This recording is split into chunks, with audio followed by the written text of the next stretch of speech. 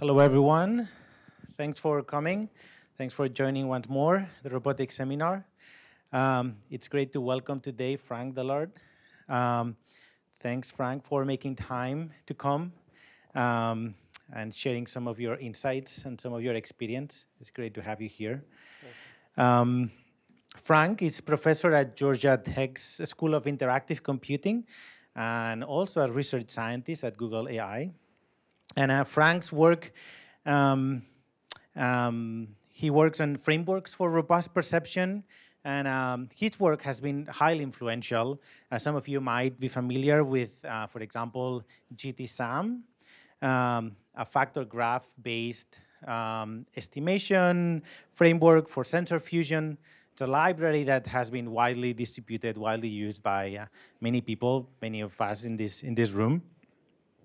To solve complex estimation problems like SLAM or structure from motion.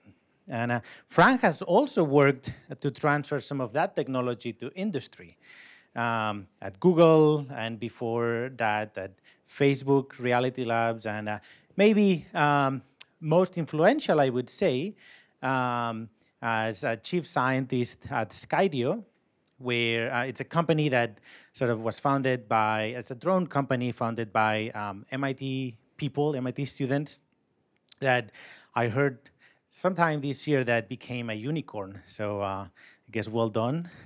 Yeah. I don't know if, are you going to pay around for everyone here later? There's free cookies. There you go. Anyway, well done, really well done, very influential both academically and in industry. So it's an honor to have you here, Frank. Thanks for coming. We're all eager to hear more about factor graphs for perception and action. Thank you. All right. Thank you for having me. This is great. Yeah, I've been doing factor graphs for quite a while. And Luca actually worked with me to make a lot of that possible. In fact, I could probably not have done any of the work at Skydio without Luca, having visited my lab and done a lot of work. So, and of course, Michael Case, who was a postdoc in John's lab for a while now, is at CMU for quite a while already. So there is a deep MIT connection with all this work, and I'm very honored and pleased to see that many of you are in fact using GTSAM. And if you're not yet, I'm going to try and convince you that at least, maybe not GTSAM, but at least factor graphs are worth your time in thinking about it. A lot of that work has been focused on perception. But after I came back from industry, I really wanted to, I guess, really impact the world by action. So I thought about how can I use factor graphs. How can we use factor graphs to do action? And some of this work already started even before I left. But so let's talk about that. So some years ago, I did help as a chief scientist to start Skydio. It was very interesting. Adam and Abe, the CEO and the CTO respectively, were students of Nick Roy. Nick Roy was in my lab, my same fellow grad student at CMU. So they were my academic nephews. But then now I reported to them. So that was an interesting switch, right? And they enlisted the help of their friend Matt to become their CXO. Do you know what CXO means? It's a Chief Experience Officer. So the idea is, the customer is central. We need to create a cool experience for the user of, in this particular case, this drone, which is the first commercial product from Skydio. It's a drone. This is the first instantiation, and it looks like a regular drone with a pan-tilt camera in front. But the secret weapon here is that it has this drone has 12 navigation cameras, arranged in 6 stereo pairs, okay? And that will enable it to function fully autonomously in dense obstacle environments. So that's pretty cool. And then later, after I left the company, they built a second version of this drone, and Luca has a drone. This is the Skydio 2. And you see it's quite small, but it has a larger battery life than the first one. And it doesn't have 12 cameras, but it has 3 very wide field of view cameras here on the top. So they form a trinocular stereo rig that give you vision on the entire top hemisphere. And then they have the same at the bottom. So that it's not exactly the same, so the cameras actually sit on the other arm, right? So you need to actually stream high-resolution video. All of these cameras are 4K grayscale, have to be streamed to sort of an NVIDIA, I think this is a TX2 or a TK2 that's in there. And actually doing that is complex. One of the biggest problems we had, even with the first prototype, is these high bandwidth transmission cables from the cameras to the processors. In the process of fabrication, they got pinched, and then so hardware is really hard. If you're thinking of a startup, software startups are so much easier than hardware startups. Okay. Luckily, I was on the software side of this company, so I didn't have to deal with most of it. But this then has a pan tilt on the front, which is a 4K 60 frames per second color camera. Okay, so it's really an awesome piece of technology. Part of it is the hardware that makes it great. It's small, it's omnidirectional, but part of what makes it great is the software that's running on it. And the software is basically what we all do, which is SLAM and inference and estimation. So let me talk a little bit about that. There's a cool marketing video that they made for the Skydio 2. Most of the footage that you see, so this is the internal representation, most of the footage you will see is actually shot by the drone itself. Okay, and the use case here is following people as they do cool stuff.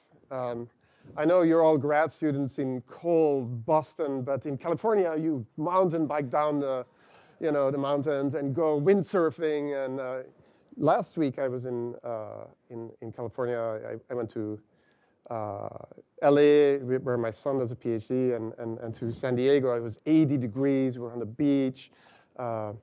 Sorry. So what do you do? How do you make this thing fly autonomously? The pipeline is actually quite classical to extract features. These features you can track through frames, and because you're tracking them in 12 cameras or 6, which have a 360 field of view, that turns out to be quite important. It's actually hard to do SLAM with a single forward-looking camera. Okay, there is a lot of ambiguities. You can't, disambiguate translation from rotation easily. But with 360 field of view, it becomes much, much more well-defined. So, and then you can build a sparse SLAM solution, and this is what I helped them build. We went from single camera to multi-camera. A sparse real-time SLAM solution that provides this ironclad geometry on which you can then do dense stereo, and dense stereo gives you obstacle avoidance and all the nice things, right? And factor graphs and GTSAM were central and are central in solving this. So it solves the SLAM, but it actually also solves the action. So how do you plan the trajectory? So at Skydio, I was also involved in sort of the motion planning, and there we use factor graphs for motion planning. So none of this was sort of possible without, the reason why they called me is, hey, we saw that you use GTSAM, that you created GTSAM with your students. Do you want to be an advisor to the company or join? And then I joined for a while. And that was really, really an amazing time. So let me tell you a little bit about factor graphs and why you would want to think about them. I will then sort of recap some successes, many of them by Michael and Luca, on using factor graphs for perception and estimation. But then the rest of the talk I will spend on factor graphs for action. How can we use the same representation to plan and act in the world? Okay. All right, so factor graphs model both perception and action problems in a very nice way. So here are a couple of examples. Interestingly, the laser pointer doesn't actually do anything on the screen, it seems. Maybe it does on that one. No, there we go. So in the top right, I can move my mouse here. So you'll see that you have a tracking problem. So here, the tracking problem could be you're tracking a person from the camera. These are not abstract things. I'm talking about real things now. Okay, so you have a camera. The camera, by definition, is pointed at your customer. And you want to try and track that person over time from observations, okay? So what you want to know is the unknown variable is what is the location of the person at time 1, at time 2, at time 3. You also have a motion model of the person. So there's a factor which is a probabilistic relationship between x1 and x2. It says if I was at time 1, I was here, then at time 2, I'm probably close. Okay, so that's a probability distribution on the joint space of x1 and x2. You also maybe have a prior as to where the person started out. Okay, maybe the person started out at the origin, and then you track the person. And then you have these unary factors that encode the relationship between a measurement, which is given, so there's no unknown variable for the measurement, because it's not unknown, it's known. So you have just a factor that is a probability distribution on x1 derived from the measurement, which could be anything, right? And in the Skydio case, it was, detect the person, relocalize it, and then you have a 2D observation in the image, and you try to track the person in 3D. So in this case, the variables here are 3-dimensional, the measurements are 2-dimensional, and you have a motion model, say constant velocity or something. But people are arbitrary and difficult, and so they have their own mind. So can we actually estimate what's in their minds? Okay, so now we're going into hybrid inference. Okay, so we can add a sequence of discrete variables at the top with its own Markov chain. This is now a discrete Markov chain that influences what the person does. So maybe the person is, okay, I'm running along, so the discrete state is running along, going straight. But then you take you're going to do a left turn, so that the person is now thinking about going left, so that's a whole different motion model. So you see that the discrete state influences the motion model. And so this is estimation in a switching system, right? You can also do optimal control with factor graphs. And so this is the second half of the parts of the talk. So now the states are what is your trajectory that you want to effectuate in the future? And how do you effectuate, how do you create a trajectory? Well, you do it by a sequence of controls.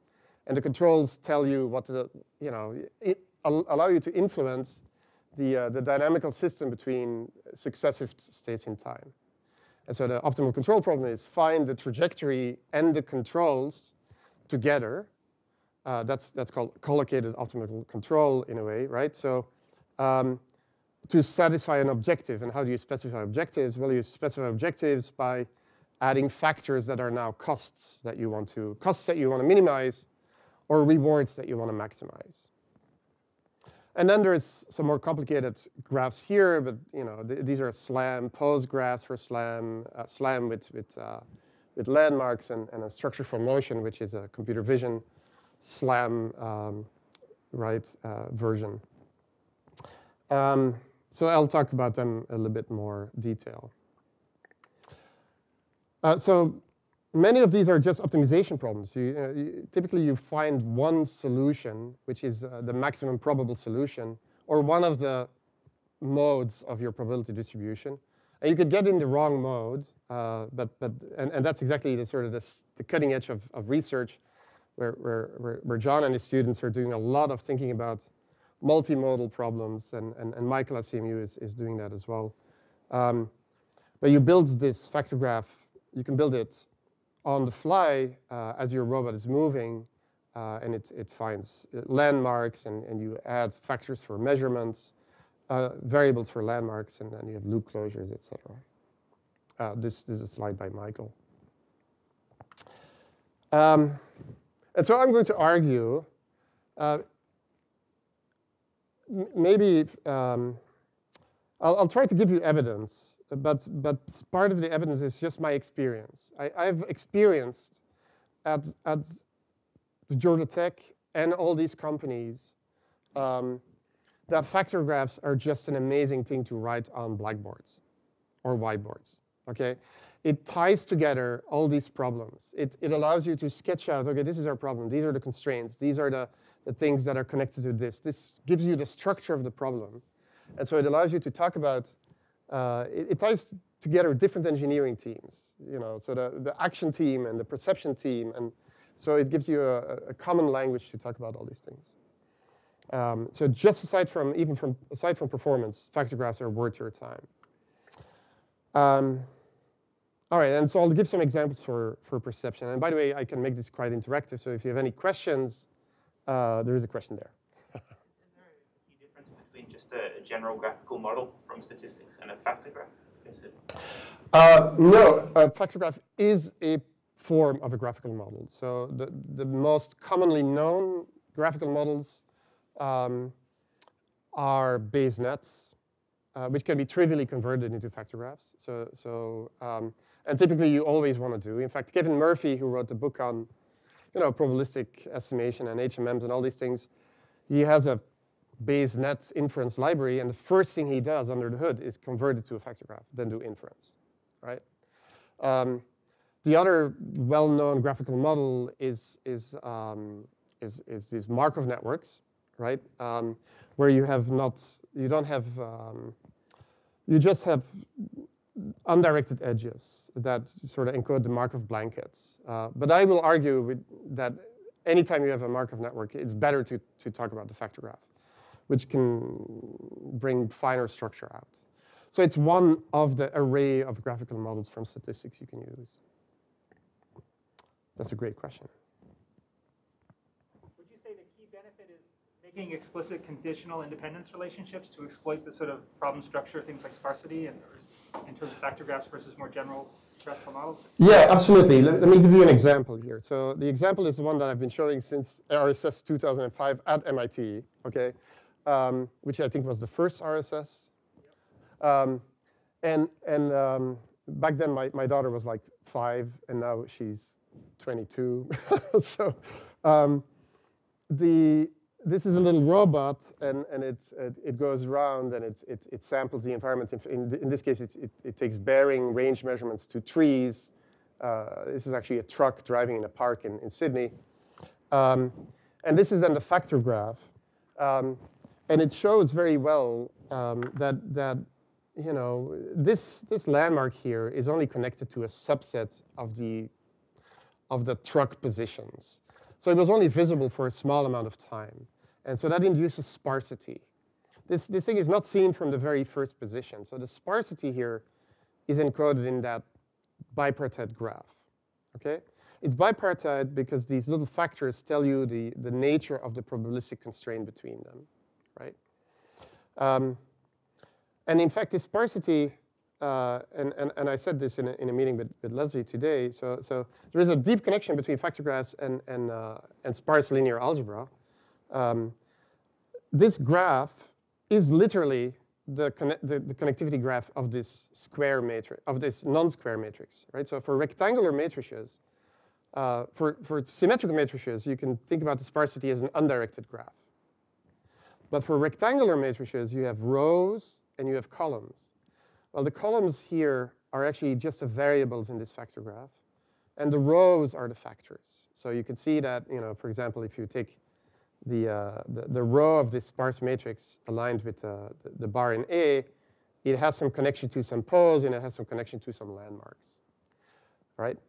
But looking at this graph tells me a lot. Looking at this matrix tells me nothing, right? So the factor graph is really the embodiment of the sparsity of this linear algebra problem here. Why is it a linear algebra problem? Well, because if you solve large-scale least squares problems, which is basically what you do in SLAM or structure for motion or tracking, in the inner loop, you might have an outer nonlinear loop which linearizes and then creates a linear problem, and then you solve that linear problem by creating this sparse matrix. If you want to do that, we don't do that in GTSAM. We just have the graph. And then we do bucket elimination, Leslie, which is also known in linear algebra as QR factorization. And then you get a factorized matrix, which is basically the solution to the linear system. You now have a new estimate, and then you linearize again. Okay? So that's interesting because, who knows here, when I talk about bucket elimination, what I'm talking about? Raise your hand if you've ever heard the term bucket elimination. Okay. So only 4 or 5 people. So I hear that Rena Dechter visited here, right? So she is a professor in UC Irvine. She's very well known for constraint satisfaction. She's like the queen of constraint satisfaction solvers. And she literally wrote the book on it. But before that, she worked with Judea Pearl on inference in Bayes nets, and so graphical models. If you say graphical models in machine learning, where did they come from? They come from Rena Dechter and Judea Pearl, okay?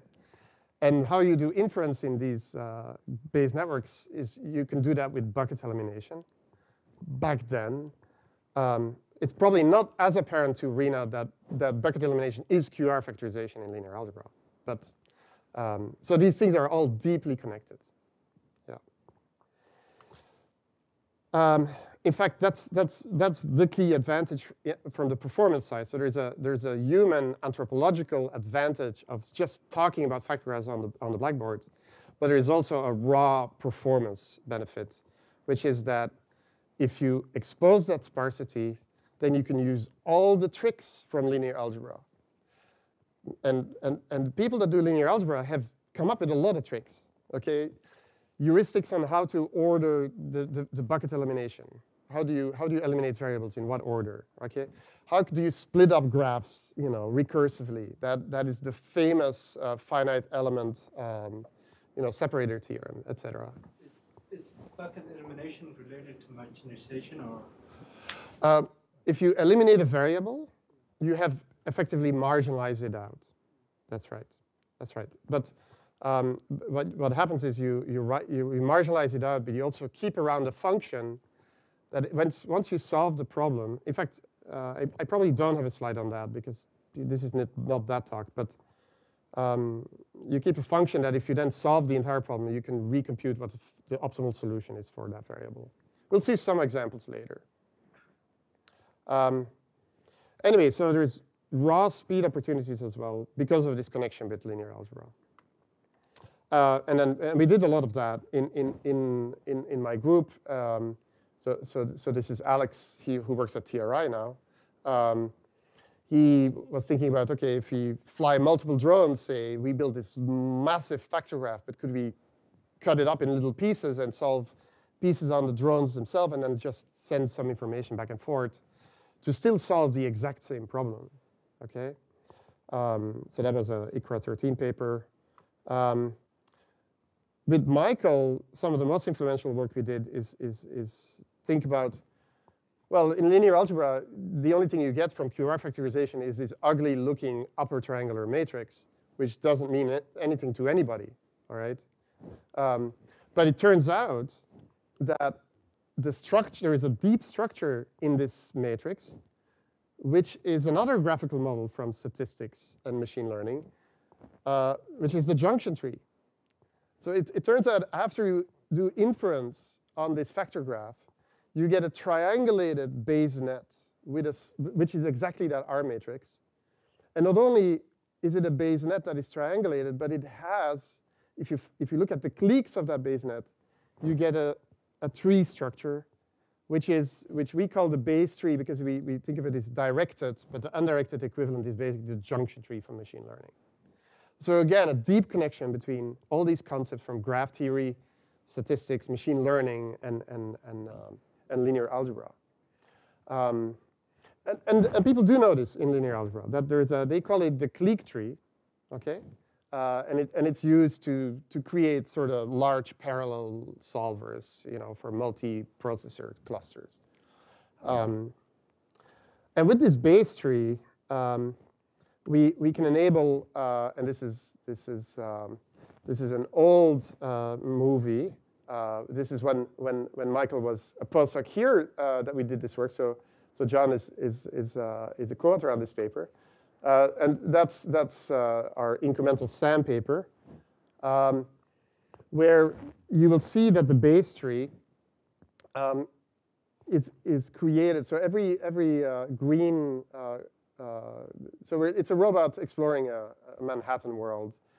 And then if you do inference on this SLAM problem, you get an upper triangular matrix, but nobody cares about that one. But the tree itself is laid out from the present to the past. And because we lay it out that way, the tree is almost constant. Only the very top of the tree changes. And that is the key insight in making incrementals mapping very fast, because except if you have a loop closure, the computation is almost constant, basically, right? And if you have a loop closure, it depends on the size of the loop closure, how many variables are involved, as to what size of the base tree you have to recompute, right?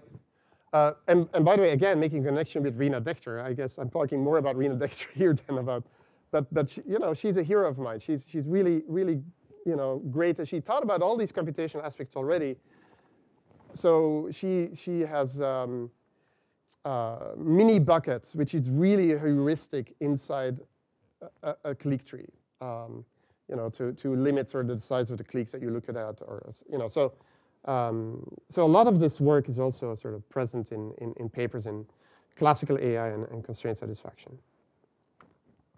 With Luca and Christian Forster, so Christian is a student that joined us for one semester only, right? And he's from Davide Scaramuzza's group back then at University of Zurich. Davide is now at ETH. We took his really cool visual odometry pipeline and put it together with ISAM and the IMU factor. So this little gadget, many of you will be familiar with. It's an inertial measurement unit. It comprises of a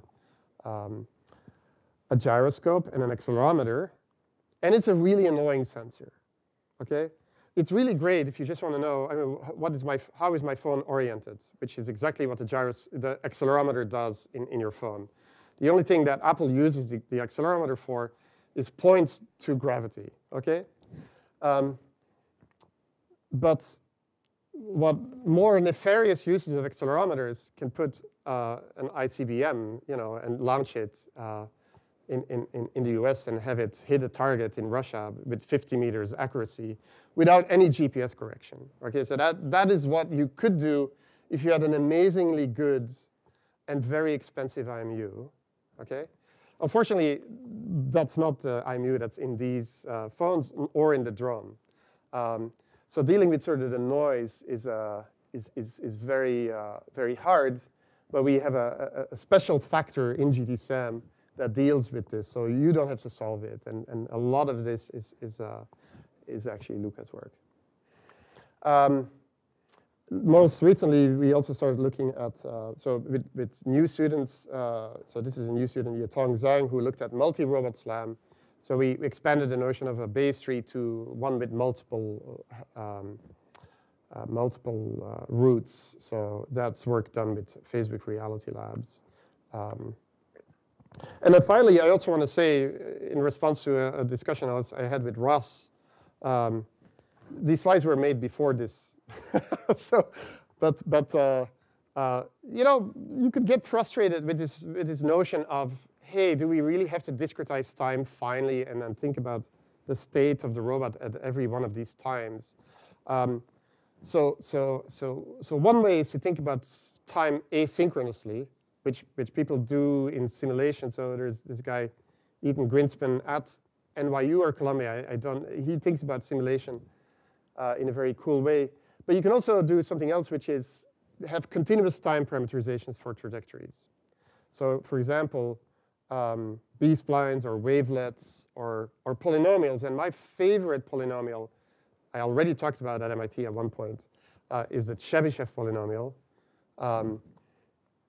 In fact, I also consulted for a company in China, an autonomous driving company, started by one of my former students, Ni Kai. Every person in the company had a nickname, which was a mathematician. Okay. Now they couldn't pronounce these names so it was really funny to visit them and try to parse what mathematician they actually referred to. But my nickname was Chebyshev, you know. So, and Chebyshev is a polynomial basis, which is really cool.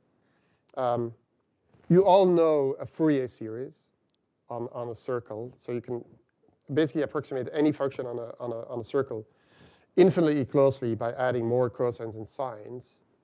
But in robotics, we typically have trajectories with a defined start and a defined endpoint. So it's not periodic. So how do we have what is a basis, the best basis for, you know, trajectories? Well, it turns out you can just take all the cosines of the Fourier series and collapse them onto the midline of the circle. And magically, it's crazy, but magically, these things are a set of polynomials. So you project a cosine of, you know, of period one period, right, onto the midline, and you get a linear line.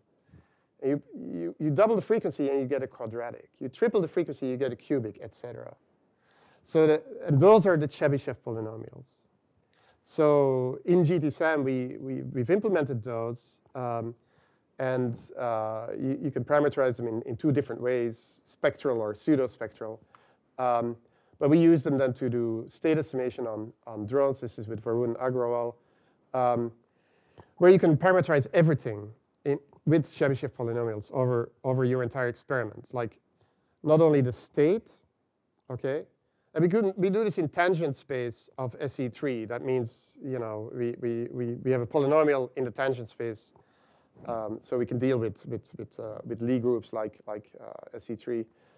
But also the trajectories of these are the 4 trajectories of the motors. So we can after the fact try to estimate what the motors did.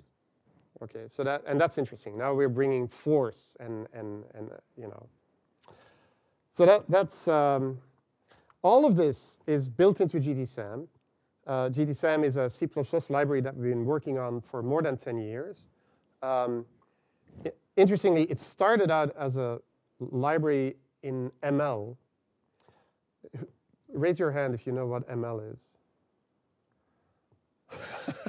It's always the same 2 people in the back that are raising their hands. So it's like Camel, yeah, or you know, machine. So Camel is an instantiation of the language ML, which is a functional language. And the first 7 years of my professorship at Georgia Tech, I did everything in ML, to the frustration of my students. So at one point we switched because I couldn't hire students. But ML is a really cool language. And so, by the way, Swift. And so there's really cool languages that are never used. I guess you guys like Julia. So I really should get into Julia maybe. Or not. John is like, no, not Julia. But this one is C++ based, but we do have wrappers in MATLAB and Python. So you can just literally open a Colab, okay, do, you know, bang, pip install GTSAM, and do import GTSAM, and you're up and running. Okay. It's open source, so you can use it to start your startup and become a unicorn startup without even mentioning that you use GTSAM. It does optimization on manifolds and Lie groups, and it has reverse automatic differentiation built in. So you can build computation graphs, and then you don't even have to compute the Jacobians sort of numerically or manually. So free for you to use, and it uses factor graphs, of course, right, as the main computational substrate. And by the way, and this is a slide I wanted to change. I gave this talk 1 week after the DABRA Subterranean Challenge. It turns out that the simulation league was won by one guy, okay, Hilario from Barcelona, all right, who had a simulation of 5 quadrotors, and he used GTSAM in at least 2 different ways. He used ISAM and the GTSAM for post-graph optimization. Won the simulation league, and with that also $750,000. Okay, one guy, right? Which he's you know, to his credit, he's pumping that 750K in his new startup in Barcelona. But you know, very cool, right? So you can use GTSAM as a secret weapon to make lots of money. Is basically what I'm telling you. Okay, all right. All right. So I spent most of the time to talk about. So I'll quickly go over things that we did for trajectory optimization. That's sort of the easiest transition. So with Byron Boots, who is now at UW, we tackled motion planning. So motion planning is complex. You have to make lots of discrete decisions and sort of go left or go right. But once you know where you want to go, you know, you can think of this as trajectory optimization, right? So you might have a sampling-based planner that tells you, okay, this is roughly how you should go, and then you solve for the joint angles of your arm over time, maybe with Chebyshev polynomials, say, right? But it's relatively easy to then put this trajectory optimization problem as a factor graph. You just add factors for your priors on the trajectory. You want some smoothness. You want task objectives like don't collide with things. You know, so you can use sign distance functions around obstacles.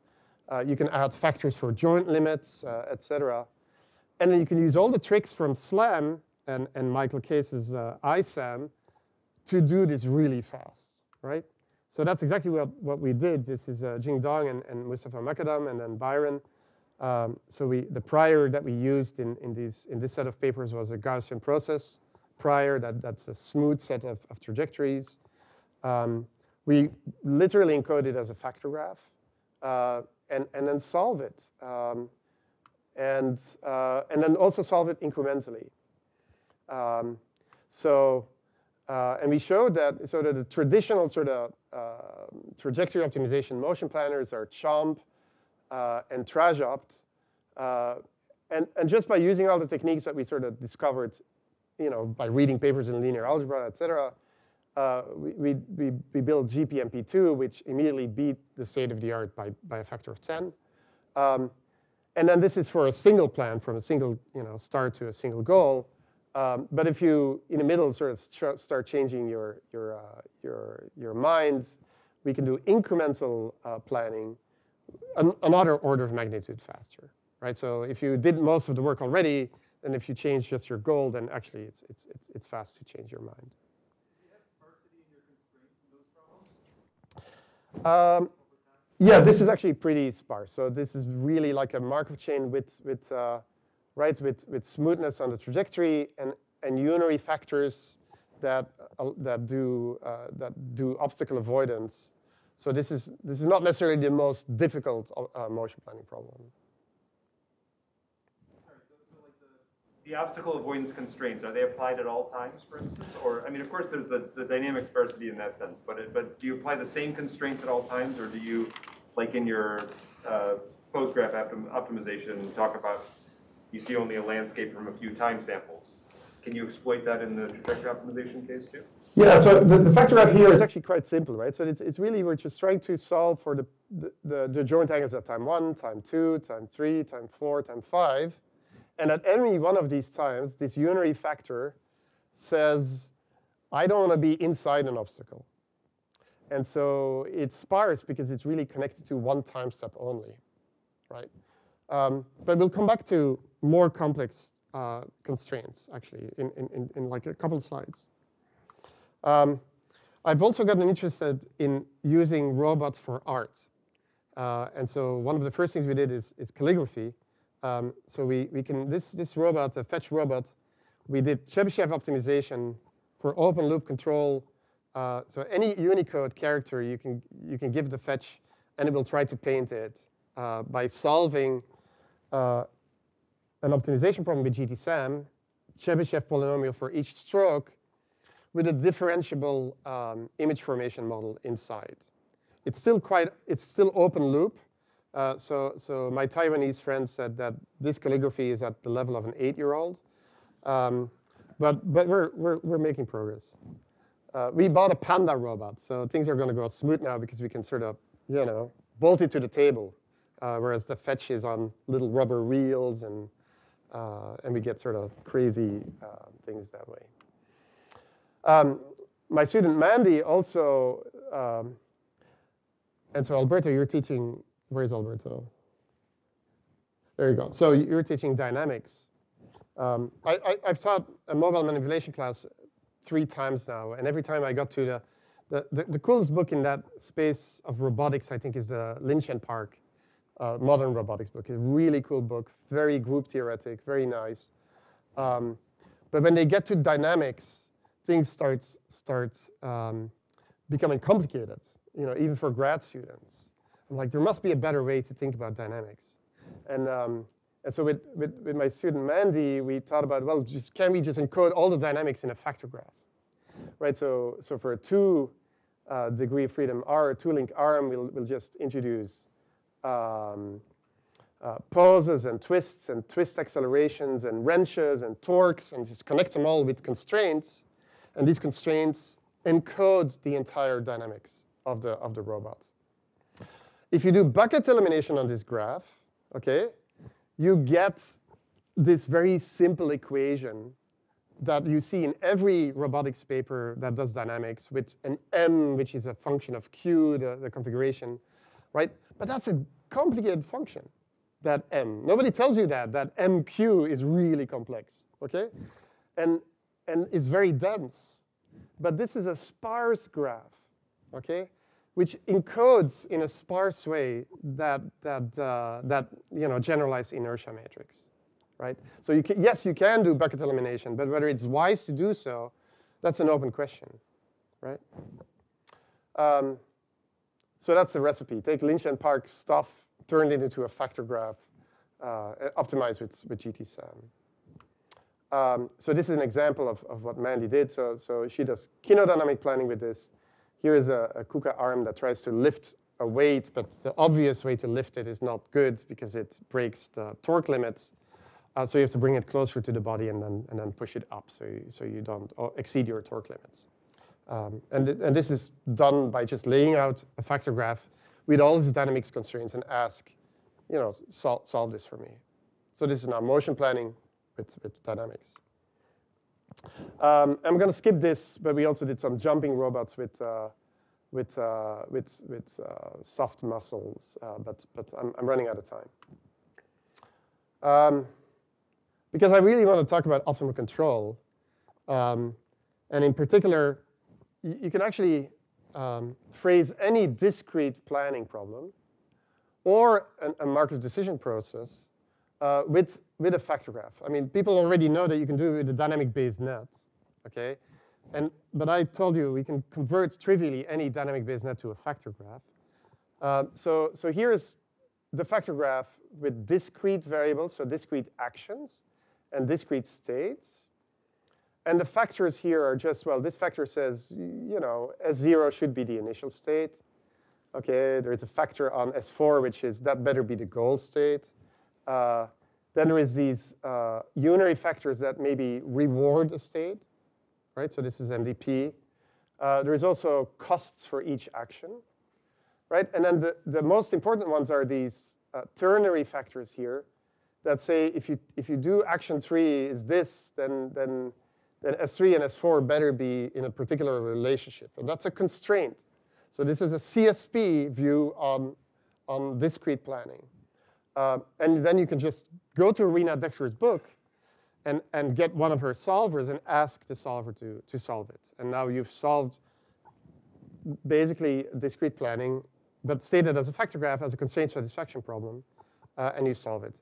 The hidden problem is, of course, that it's exponential complexity, right? So people know that planning is p-space complete, so this doesn't solve that at all. But it's kind of cool that the same factor graph that we used for, it's very similar to the motion planning factor graph, right?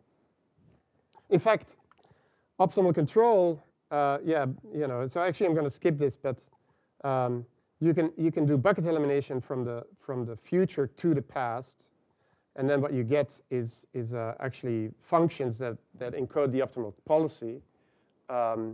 This would be in an MDP.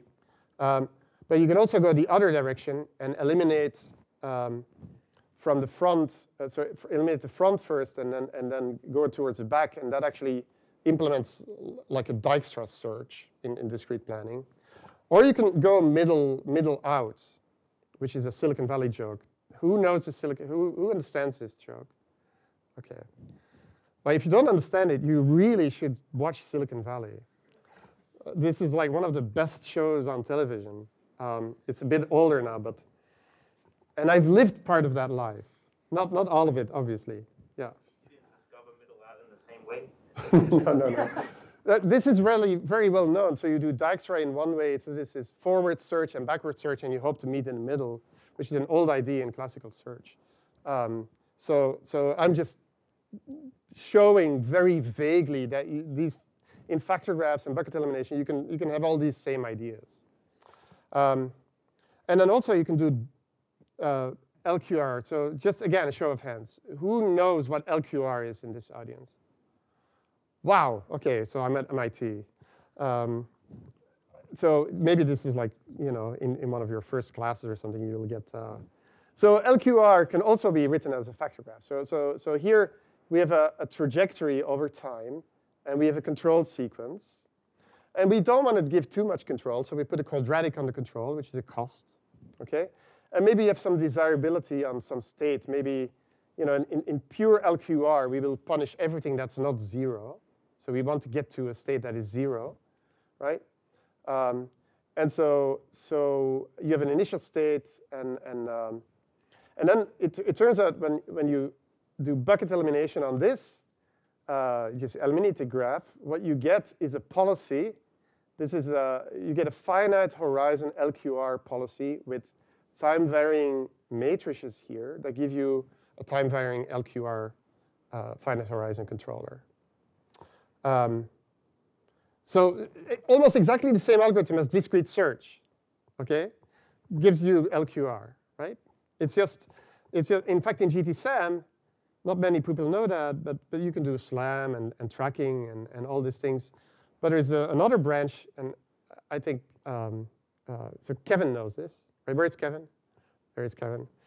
Kevin is the only other person that works in that branch besides me, right? But there's a whole branch in GTSAM that solves Sudokus. It's just bucket elimination and just constraint satisfaction and Boolean satisfiability. And what I want to do with Kevin is build a branch in the middle that does hybrid. Any hybrid problem you solve, at least we'll try to do something. And then we can give that to Leslie and Thomas as a general hybrid solver, which will be very expensive, but beautiful in principle. No pressure, Kevin. So you can, of course, this is LQR, and it's not super interesting. It's interesting that you can see it as a factor graph solution. But then we can do things like, these constraints, these costs are all unary. Could we just have constraints that tie things together over time, Russ? Which means now they're no longer local constraints. So you can add constraints sort of arbitrarily over time, like periodicity or state-dependent control limits or something like that. So this is work we did with Howie Choset and one of his students. And this is in ICRA. This is sort of equality constraints LQR with arbitrary equality constraints between time steps. And it's really just build a factor graph, solve it, done.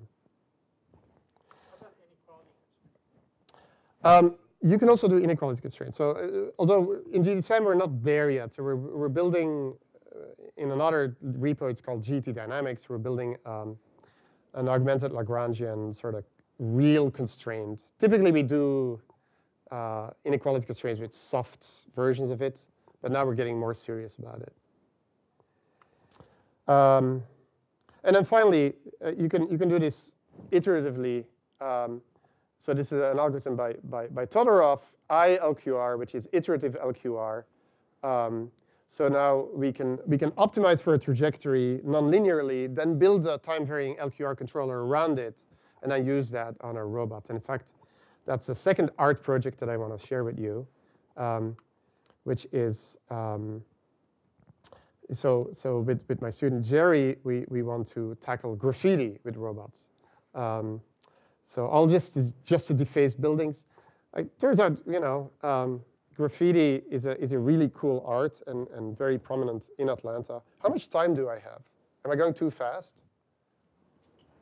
We're 3 more minutes, right? Yeah, okay.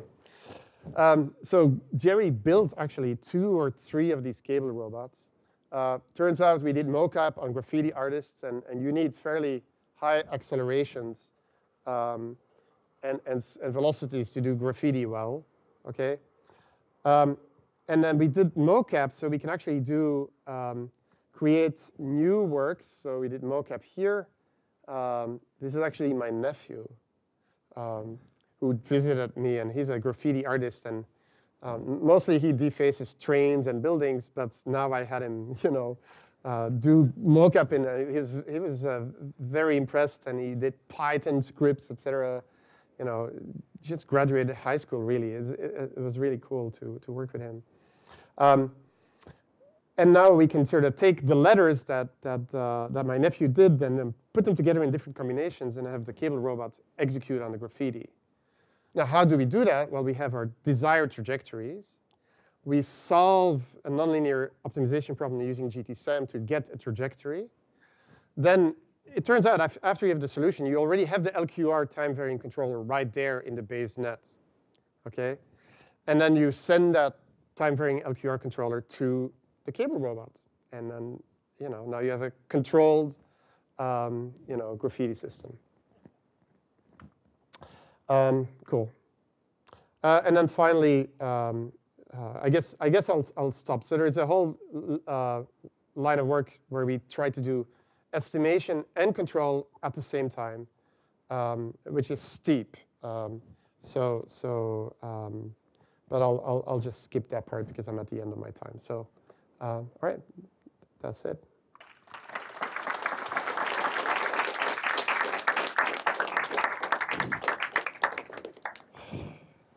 And this is lots of people that worked on this, so here they all are. I mentioned some of them by name. Who wants to go with the first question?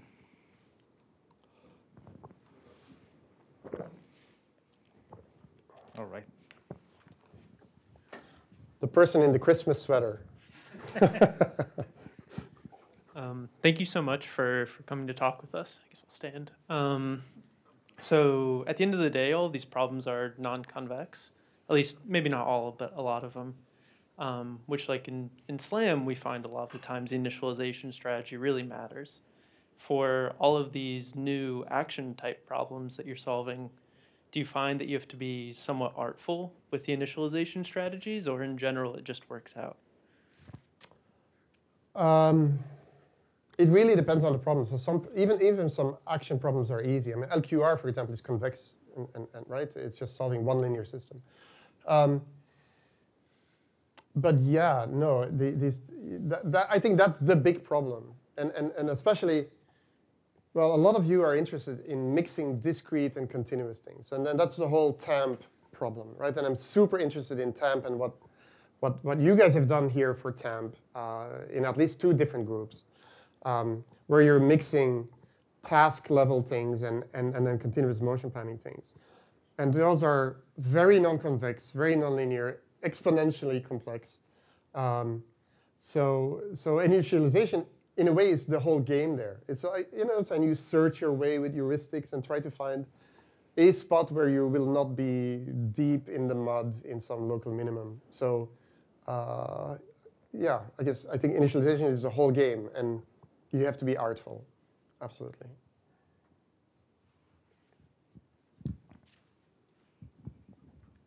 Wants to go next? There's a question here.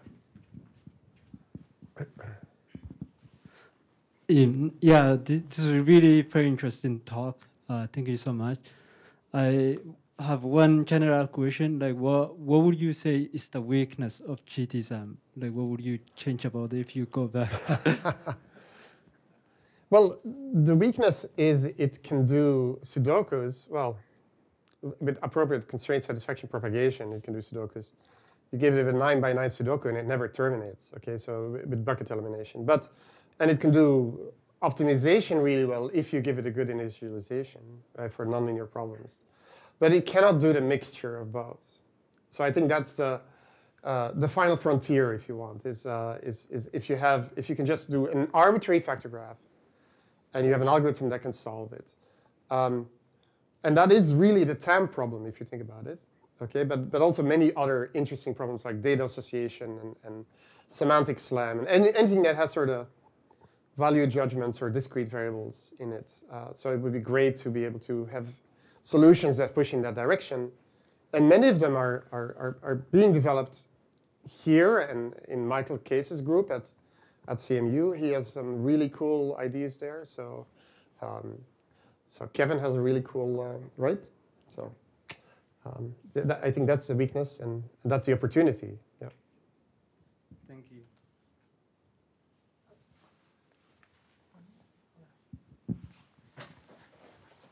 Fantastic, Frank. Really awesome. How about the class of problems that involve humans? So sort of, I would say, human-centered robotics, or robots interacting with humans and, for example, helping elderly people in their houses or helping drivers to drive more safely. Can you imagine how the factor graph methodology might embrace understanding and predicting human behavior? I'm not an expert in that, so I don't have any experience with that, except that we were tracking people with the Skydio drone. There's two things that I hinted at, which is that you can do inference on intent, right? And this is a very old idea. In Air Force, people have been doing sort of maneuver detection since forever, right? And that's a human pilot that they're trying to do inference on. So that's one way. But I don't have deep ideas about that. Yeah. Thanks, Frank. Great presentation. So I have a question about how to use GTSAM. Let's say I'm doing deep learning, right? I'm not doing traditional geometric estimation. Is there an easy way in which I can take advantage of the library for deep learning? And the second question, which is somehow related, most of it is CPU-based right now. Can we take advantage of GPU to speed up some of this? I think the answer, I can give the same answer to both questions, so that's good. Yeah, so when I first joined Google, I worked with the Swift for TensorFlow team. And I already hinted that I like languages, right? I worked in ML and I love Swift. And then Chris Latner, who had invented Swift at Apple, went to Google and then started this whole Swift for TensorFlow initiative. So I thought, like, this is great. We can do factor graphs and deep learning in the same language, and I get to play with Swift. Unfortunately, now Chris Latner left Google, and Google iced Swift for TensorFlow. So we did, a project and we submitted a paper, so now we're trying to go back to Python. A lot of deep learning is done in Python. So we're trying to think about how we can expose. We already have an arbitrary factor that you can get. You have a function, you give a lambda function in Python, and you create a factor, and GTSAM will do optimization for you with that factor. And that lambda can be an entire PyTorch network, right? But unfortunately, if you have 1 million of those factors, it will call the GPU 1 million times separately. Whereas really what you should do, and especially if you have a TPU or something, right? You want to do a batch with a tensor that's 1 million long and immediately send everything. Or batch it up in mini batches of, say, 20, on a GPU, 32, on a TPU, 3200. Okay, so of that. So we're thinking about how to enable that right now, so that you can use deep learning sort of in a performant way. Yeah. And by the way, I should also mention and plug some work by a student from Michael's group. Paloma Sodi has written a really cool paper on, it's called Leo, where she uses energy-based learning to do exactly that, learn factors from lots of data that she then uses in a factor graph framework to optimize. So there's a question in the back there.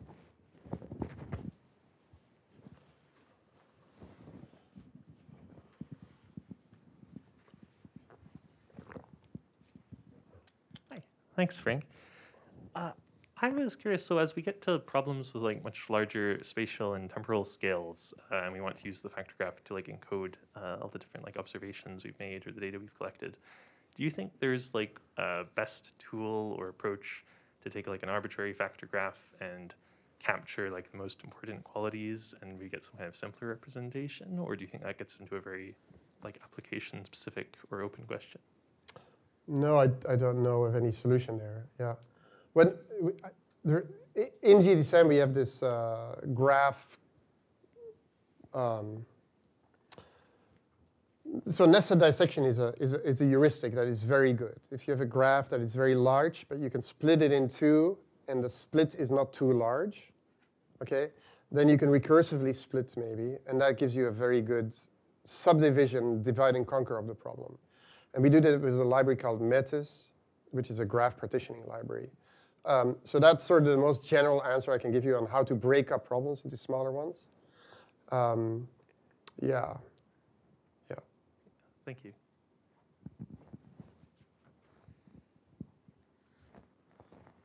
All right. I think that, I don't know if there are any more questions. OK, we'll take one more.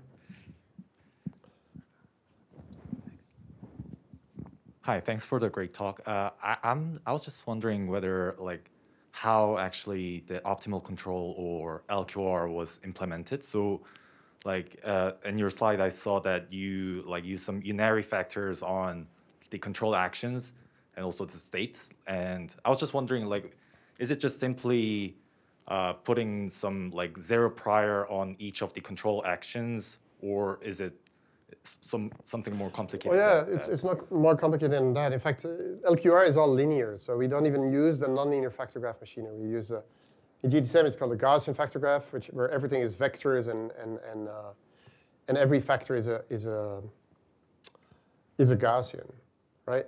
So or quadratic. And the log of a Gaussian is a quadratic, right?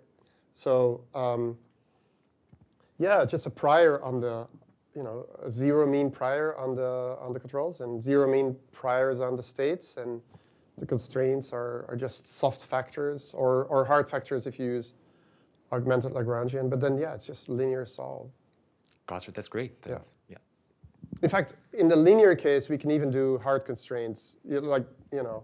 Our solver just solves them as part of the linear step. So linear constraints are easy. OK, I'll take the opportunity to ask you one more question. Have you done any case where you do both action and estimation, some form of active estimation problem? Yeah, so OK, I'll show this video. This is from a paper called Steep, where we have a robot and we have a planned trajectory.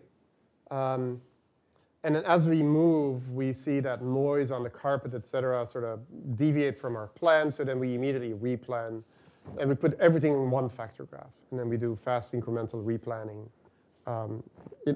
Everything in one factor graph. Now, it's a bit iffy to put both control objectives and estimation objectives in the same factor graph. So I'm not sure whether we would do it like this always. I think we would cut it into two different graphs that grow in different directions.